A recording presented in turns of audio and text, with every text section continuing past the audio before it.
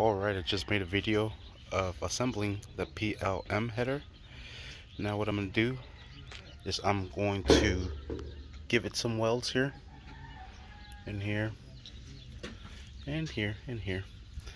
That way, here these leak. That way it does not leak.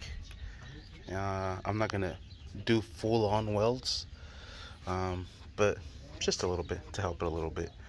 So that's basically what we're going to do today. Go ahead and turn on the gas. Sweet. Turn our machine on. And we gotta sharpen that tungsten. Alright, tungsten's nice and sharp. Now I'm gonna go ahead and just give it a go here. Gotta press the button. But put on my helmet, and I'm gonna see if I can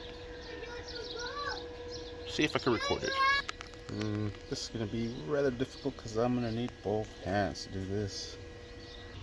Alright, and there it is. Now I just gotta finish it off, do the other ones, and that should be it.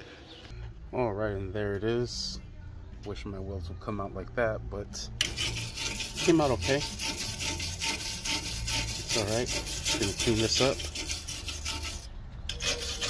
All I really want to do is just kind of just tack it so it doesn't go anywhere.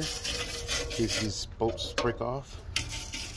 Now it's all nice and welded, and the sucker is not going anywhere. Shit, yeah. Alright, she's all set, ready to go. Sweet, don't mind that. Started to be runny. This bitch started a freaking run. Hella. I know when to stop.